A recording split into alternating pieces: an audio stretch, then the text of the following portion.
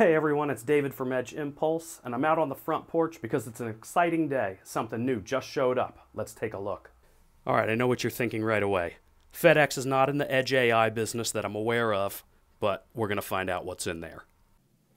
Okay, as I suspected, it does not appear that FedEx is getting into the Edge AI hardware business. This is from NVIDIA, which means it could be the Jetson Orin Nano Super. Let's find out.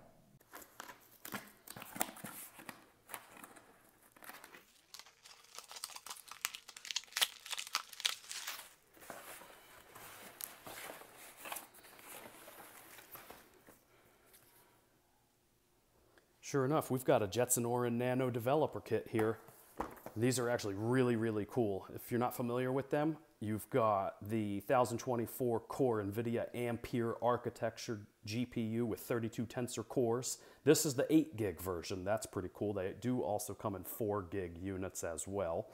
6 ARM Cortex A78AE cores. And we'll go over the ports in just a few minutes as well once I get it opened up. But you can see what they've done here is taped this to the back of the unit. Production shipping units will, of course, not come with the SD card taped to the back like this, but they've done me a big favor here and included an SD card so I don't have to go download a new version of Jetpack. This one here is a 256 gig card. That'll be plenty of space for Edge Impulse getting onto this thing. Looking at the branding on the box, we see Jetson Orin Nano, but we don't see the word Super anywhere on it. So let's take a look at NVIDIA's blog today.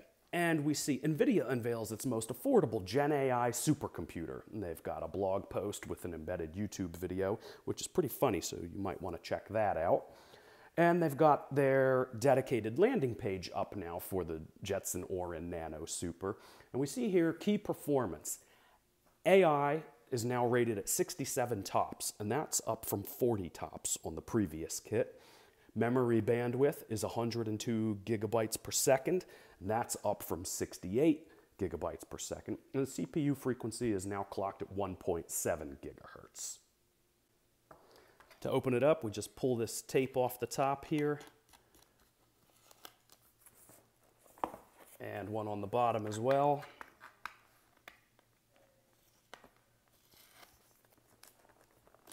Oh, now I did the top one again.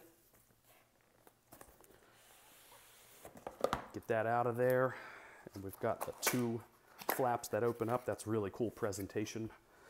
Here's the board. Let's start with that. Get that out of there, set it down, and we'll go over the ports. For those of you familiar with the original Jetson Nano series, these are pretty similar, except for, of course, the more powerful Orin CPU and GPU SoC that's on the SOM here. But as far as ports are concerned, you have USB-C for firmware uploading as well as serial connectivity. You've got Ethernet. You have 4 USB 3.2 ports. You have a display port over here. They've dropped HDMI, it looks like, which is fine. And of course the power barrel jack there.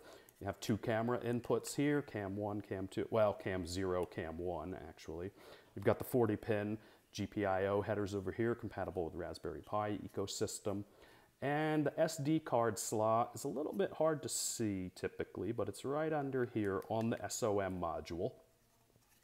Bottom side has a pair of unpopulated PCIe M.2 slots, as well as a Wi-Fi M.2 already seated in there.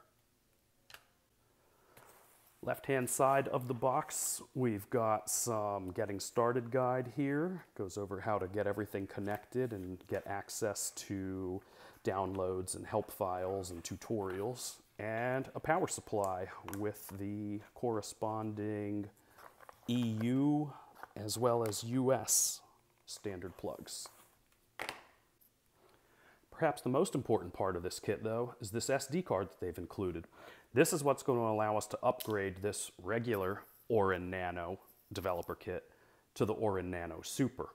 What they've done with this latest version of software is increase the CPU clock as well as the memory clock, memory timing, in order to gain even more performance out of this board. So that's going to do it here. I just wanted to do a quick unboxing video to see what we've got as far as the Jetson Orin Nano Super is concerned. In the coming days, we'll get Edge Impulse CLI installed on this, check for any upgrades or any updated packages that NVIDIA shipped, and get some models running on this thing. Thanks. See you soon.